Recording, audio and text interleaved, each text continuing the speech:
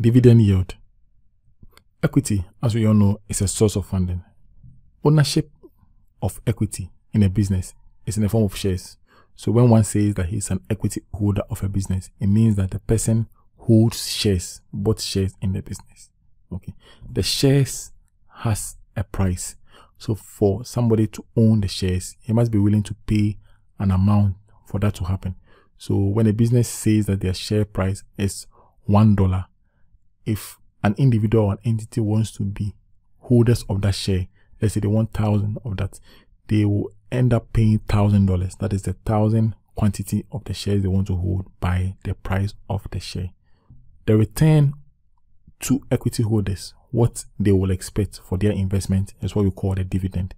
Now this dividend will also be paid per share. In our earlier example, the individual, let's say a lady who owns 1,000 shares, if the business declares dividend of, let's say, 50 cents per share, the lady will end up having a dividend of $500. That is 1,000 shares by the dividend quotation per share. So when we talk about dividend yield, we are looking at the relationship between the amount an investor put in and the return it is getting, the price of the share with the dividend that is coming out, and also look at the percentage of the share's price that is being paid out as dividend. So if I bought a share for $1 and I'm getting 50 cents, it means that 50% of the share's price is coming back to me as dividend.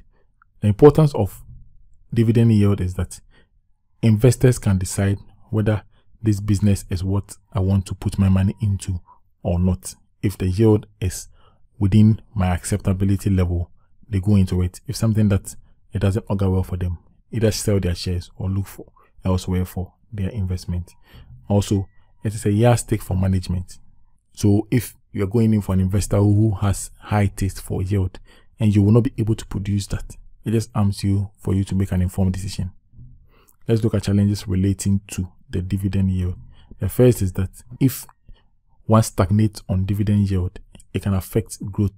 This is true because the profit for the year, which in every sense belongs to the owners, normally a portion of it is paid out as dividend. Then the rest, which we term as retained earnings, is kept for further investment. So if a business pays out a higher dividend yield, it means that a higher proportion out of the profit for the year is being paid out, meaning a lower amount is left to further the purpose of the business. So once a dividend yield goes up, the opportunity for growth of a business comes down. It is not cast in stone. It might be that the business doesn't have any opportunity to focus on in a particular year, or doesn't have any business activity planned, so it just pays out the higher amount. Or it might be certain decisions that has arrived at. The business might not have been paying dividend in some years past, so they decide to make up for the current year. Second, that this dividend yield might mean different to different investors. What might be considered higher yield for one industry, let's say the food, might be low for a business with a higher risk.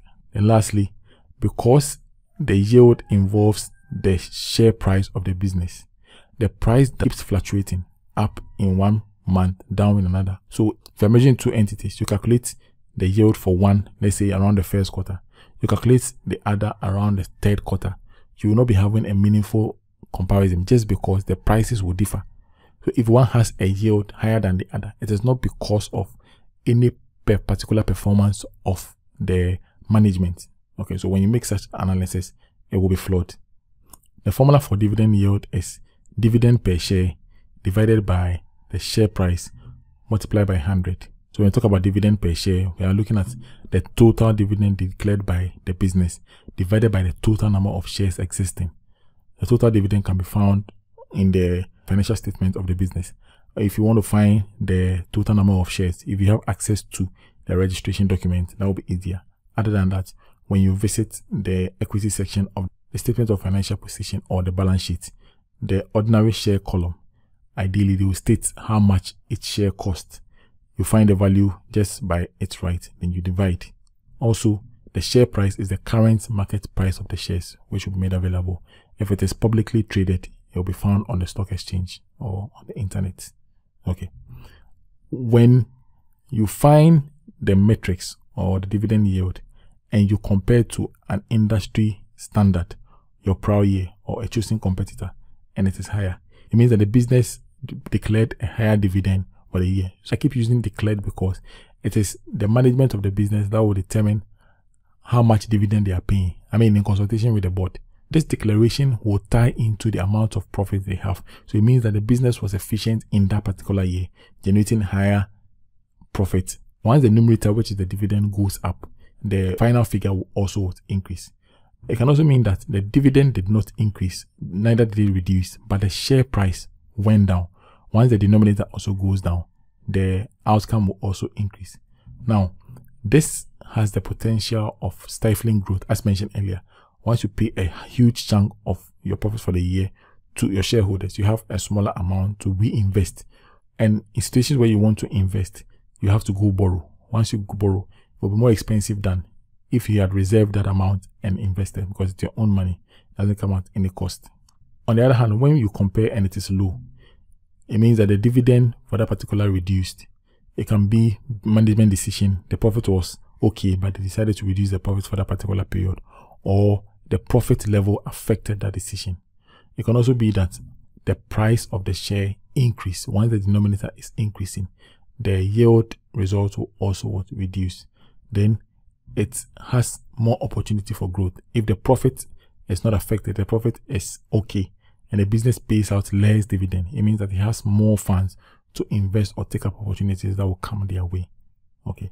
Now, this analysis must be based on further deliberations in the financial statement and other documents to come up with that. So we are giving you likely scenarios that will account for its outcomes. Okay. Let's test our understanding.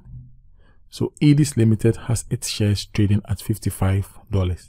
The company has consistently made quarterly dividend payments of 50 cents per share. Now, the dividend yield for the previous year was 2%. So we have to calculate the dividend yield of the company and interpret. For solution, we'll restate the formula. That is the dividend per share divided by the share price multiplied by 100. When we do that, we'll get a dividend yield of 3.64%, higher than that of the previous year of 2. It means that there has been an increase. We got this 3.64% by dividing the dividend per share of $2 by the share price of $55 multiplied by 100. Okay. The annual dividend of 2, we got that by multiplying the quarterly payment of 0.5 or 50 cents by 4, because the 0.5 was evenly paid, but the share price was quoted for annual. That's how can we do that? When we analyze this, we can see that the business declared a higher dividend in certain situations, went further to pay than its previous year. This can be as a result of a higher profit achieved in this year compared to last year, or a reduction in the share price in relation to the last year, where the profit level hanging around the same region. This also has a tendency of stagnating growth just in comparison to the previous year.